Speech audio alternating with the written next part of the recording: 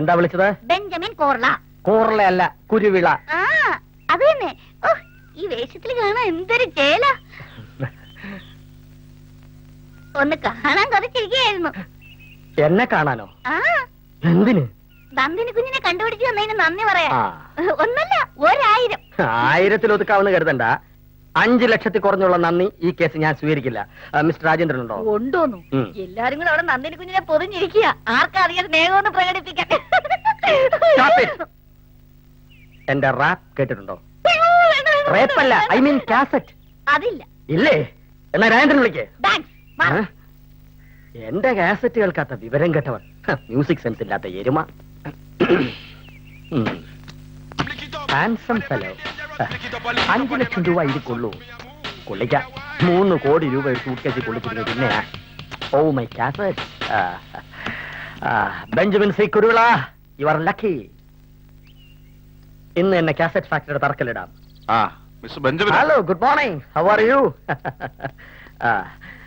വല്ലാണ്ട് ക്ഷീണിച്ചു പോയല്ലോ. എന്താ പ്രത്യേകിച്ച്? എനിക്ക് ഓഫർ ചെയ്യുന്ന റിവാർഡ് വാങ്ങിക്കാൻ വേണ്ടി വന്നതാണ്. എങ്ങനെയാണ് അറേഞ്ച് ചെയ്തിരിക്കുന്നത്? 100 റുപ്പീസിന്റെ നോട്ട്സ് ആയിട്ടാണോ അതോ 500 നോട്ട്സ് ആയിട്ടാണോ? അല്ല, ഇതിൽ ഒതുങ്ങോന്ന് അറിയാനാ മിസ്റ്റർ. ക്യാഷ് ആയിട്ട് തന്നെ വേണം. വേണം. ഡ്രാഫ്റ്റും ചെക്കും ഒക്കെ ആയാലേ പിന്നീട് പ്രോബ്ലംസ് ഉണ്ടാവും. എന്റെ പല മുൻഗാമികൾക്ക് ഉണ്ടായതുപോലെ ഞാനൊരു സർക്കാർ ഉദ്യോഗസ്ഥനായി പോയില്ലേ.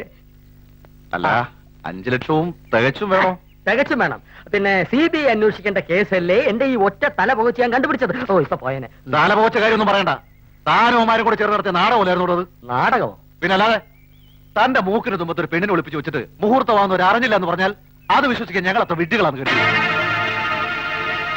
നോക്കണ്ട, 5 ലക്ഷം പോയിട്ട് 5 നയാ പൈസ കിട്ടുമെന്ന് കരുതണ്ട.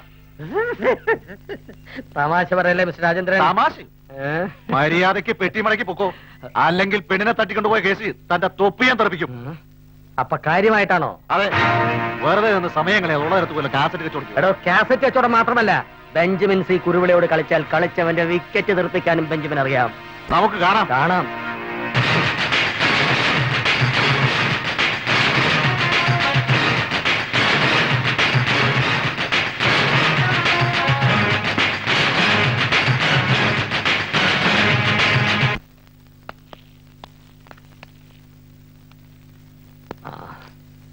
പ്രസാദ് എന്നോട് ക്ഷമിക്കണം.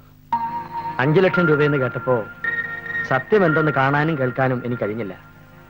കടമയിൽ നിന്നും മനസ്സൽപ്പ പാളിപ്പോയി. I am very very sorry. Prasad, ധൈര്യമായിട്ടിരിക്കൂ. നിങ്ങളോട് ചെയ്ത തെറ്റിന് പ്രായശ്ചിത്തം ചെയ്താലേ എനിക്ക് മനസ്സമാധാനം ഉണ്ടാവും. നിങ്ങൾ പൊയ്ക്കോളൂ.